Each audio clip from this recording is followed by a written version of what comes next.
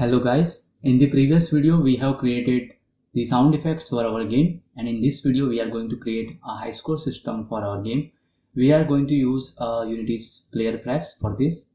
It is an easy way to store the data on our device locally. So we will first of all create the UI for high score. So let's go into the main menu and expand this canvas object, and in here duplicate this title text and we will rename it to high score. So let's rename it.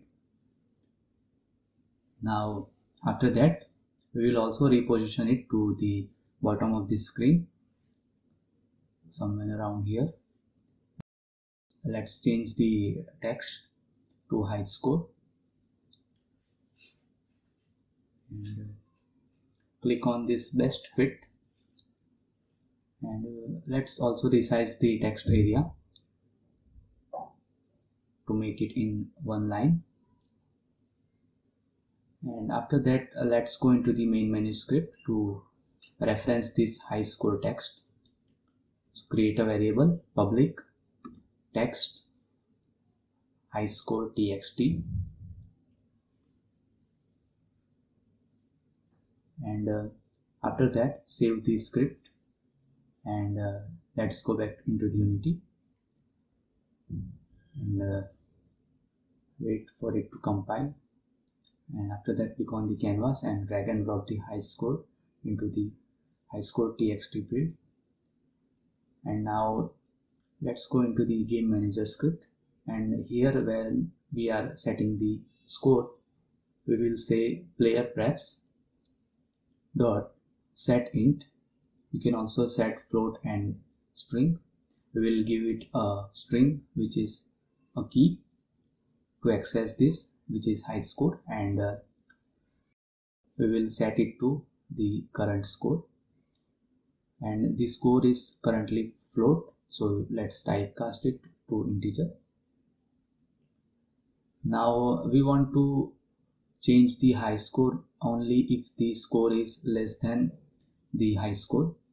So let's say if our score is less than it is greater than player prefs dot get int, and we will get this particular key which we have created, which is high score, and we will also pass in the default value as 0. So whenever our score is greater than the previous high score, it will reset the high score key to that score. Now save this script, and in the main menu script we will say that high score text dot text is equals to player prefs. So let's say player prefs dot get integer, and we will get that key which we have created, which is high score, and we will also pass in the default value as 0, and we also need to convert this into a string. So let's say to string. Okay, so now in the game manager script we have to also typecast the score to integer because it is currently float. Okay, so save the script and go back to the Unity, and let's play the game.